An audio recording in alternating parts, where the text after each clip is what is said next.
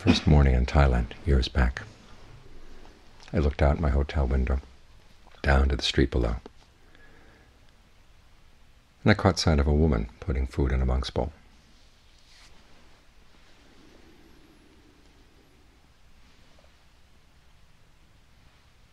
Now, I had seen movies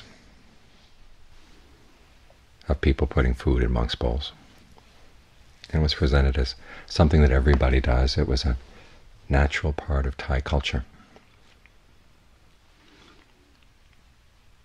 But actually seeing it happen was a very different experience. To me, it looked like a subversive act.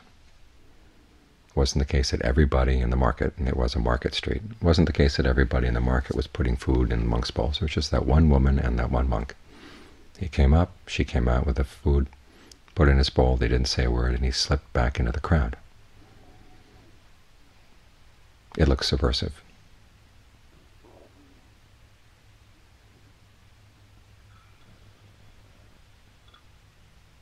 And it was.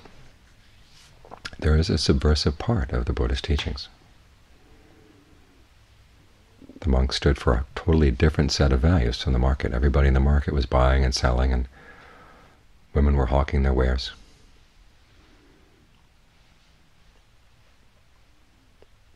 Yet this was something different. It was a gift.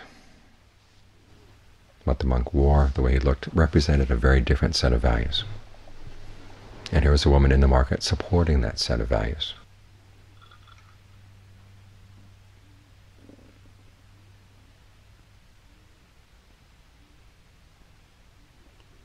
Later, as I got to know the forest tradition, I reinforced that sense of forest tradition being something separate from Thai culture, standing outside it a little bit. People go over to Thailand, and this is part of their introduction to Buddhism, or their introduction to Thai Buddhism. The forest tradition is part of the general picture of Thai culture. But especially back when I was with Ajahn Fuang, this was before the forest tradition became very popular, the way he lived was something outside of the culture. His values were very different from any other Thai person I'd ever met.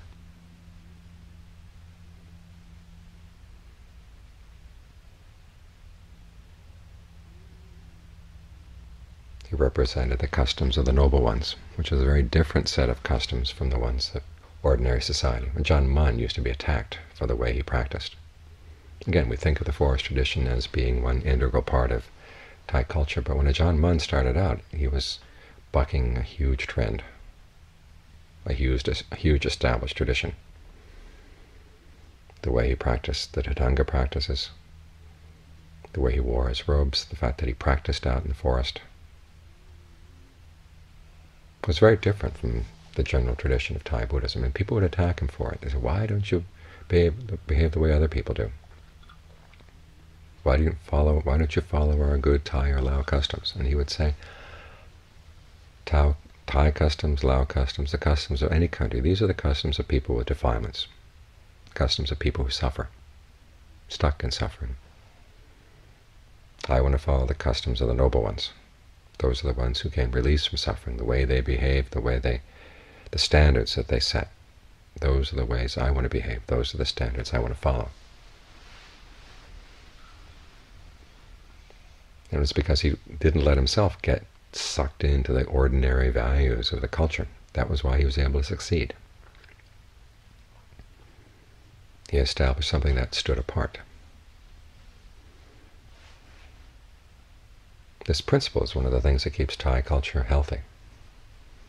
The fact that it has room for a whole set of values that stand apart.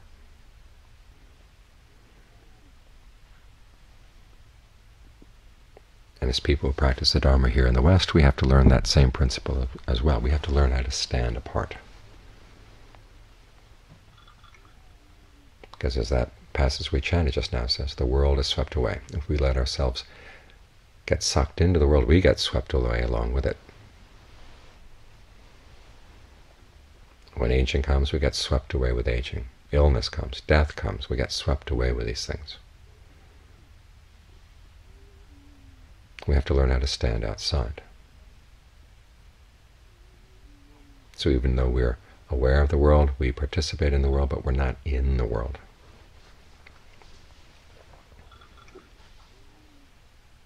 That's when we're safe. That's when we can be free from being swept away.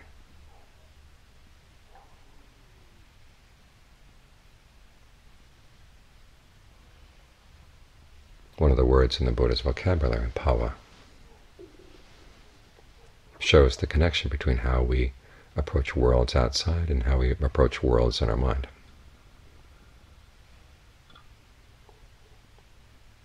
On the external level, we live in our bhava. We live in a level of being. It's the sensual level, the human level.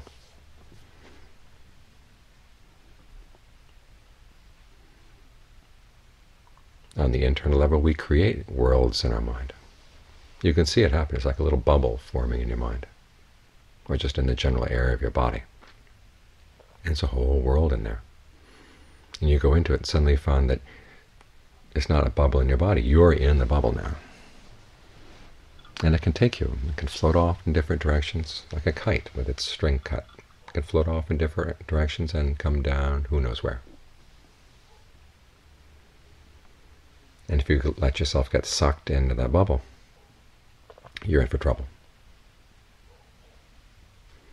As a meditator, you have to learn how to stand outside, to see the process of the bubble forming. And then you can notice whether it's something worth going with or not. Because some of our thoughts really are worthwhile, things we have to do, things we have to say, things we have to plan about.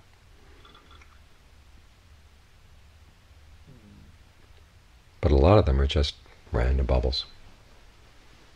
And some of them are actually harmful. And for the most part, people just let them get sucked into whatever comes up, attracts their attention. They go with it,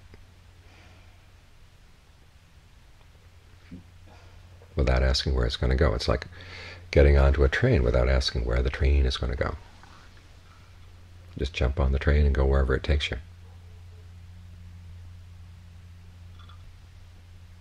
That kind of living is dangerous. And yet that's the way most of us live. We let ourselves get sucked into these worlds wherever they take us. They get swept away, and we find that we have nothing of our own in there. They give us no shelter, and they're never satisfactory. Some of them are useful, but in and of themselves they don't provide any real satisfaction. So we have to develop strong powers of mindfulness and concentration to withstand this tendency of going into these worlds. Mindfulness is actually composed of two things, mindfulness and alertness. Mindfulness is the ability to keep something in mind. You establish a frame of reference, the body, in and of itself. In other words, not the body as it relates to the world, but just the body in and of itself, as you experience it right here on its own terms. Or feelings in and of themselves, simply the arising of a feeling, its passing away. Mind states, mental qualities. You choose a frame of reference and you stay there. These are the topics of concentration. As I said this morning, the Buddha didn't draw a clear line between mindfulness practice and concentration practice.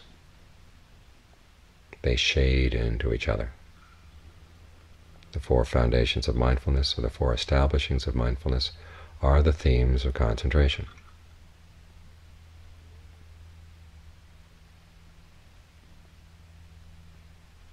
And when the factors that develop mindfulness and alertness. Alertness is knowing what you're doing, knowing what the results of what you're doing, coupled with ardency, the ability to really stick with it, to put effort into the practice. The effort to be sensitive, the effort to be focused. When these are all working together, they slide very naturally into concentration practice. The Buddha often talks about how the four foundations of mindfulness lead naturally into the seven factors for awakening, which are the factors of concentration. Mindfulness, analysis of qualities, rapture, persistence, tranquility, concentration, and equanimity. Mindfulness practice is supposed to lead there. When you get to the fourth jhana, you've got purity of mindfulness. That's the only place where mindfulness is really pure. And at the same time, the mind is really solid. It's firmly in its frame of reference, the whole body. as a whole, from top of the head down to the tips of the toes, with the breath still and the mind at equanimity.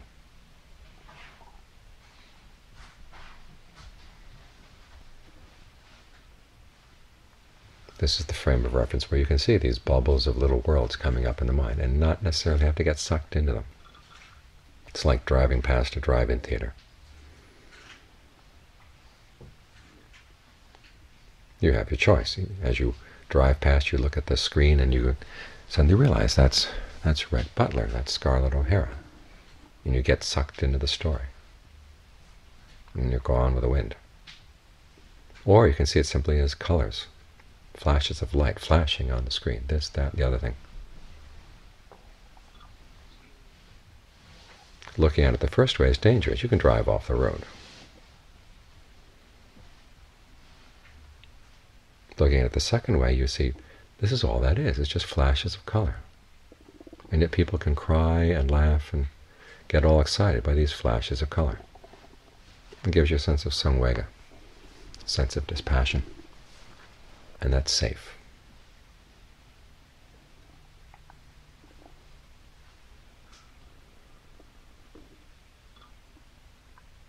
So when your foundation is really solid, mindful, alert, ardent, fully aware of the body, with mindfulness immersed in the body, you can stand outside those worlds. In the same way, you can stand outside the world outside. You've got a place where you can observe what's going on. You can watch the values of society. And you can ask yourself, do I really want to go there? Do I really want to get sucked into that thought world?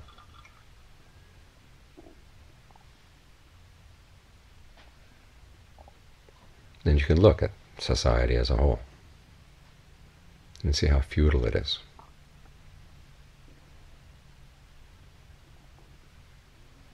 All the clamoring, all the time spent in getting and spending.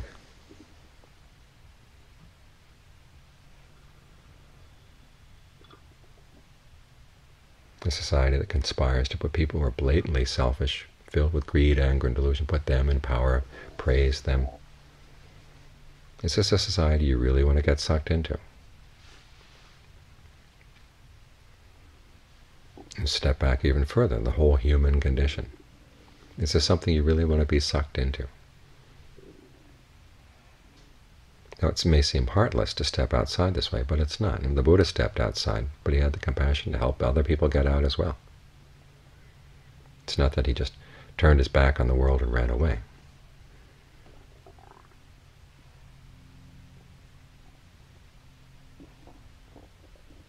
There's a famous retelling of the Buddha's story in Thai. And a major part of the story is devoted to how the Buddha, after his awakening, went back home, taught the Dhamma to the rest of his family, and many of them became arahants.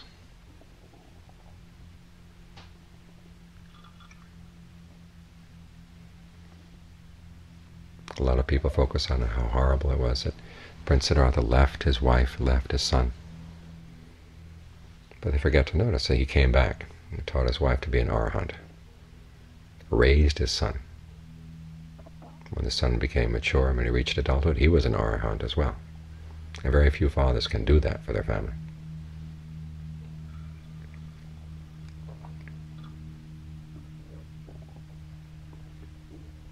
So having this place in the mind where you really are solid, it puts you in a safe position, but also puts you in a position of strength. And you can use that strength both to help yourself and to help other people. Like the woman in the market, you have one foot in both worlds.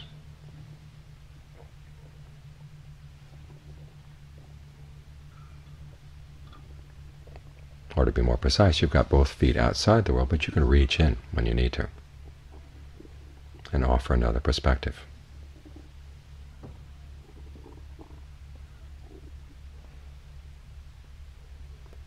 Having this outside perspective helps you keep your mental health. And other people who pick up on it, they gain a measure of health as well.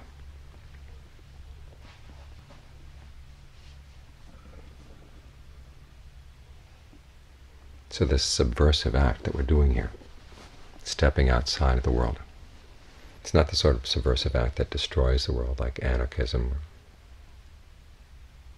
or terrorism. It's actually an act of kindness.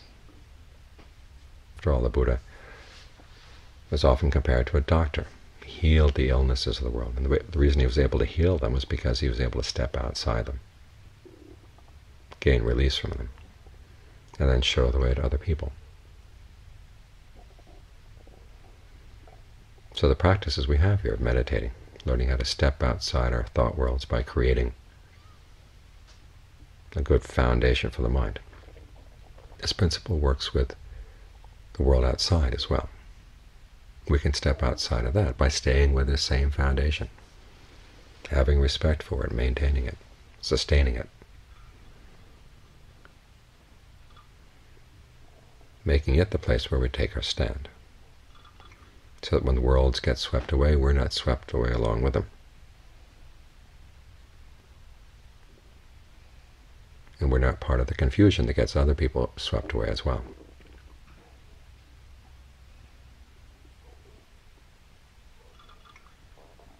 That right there is a real gift.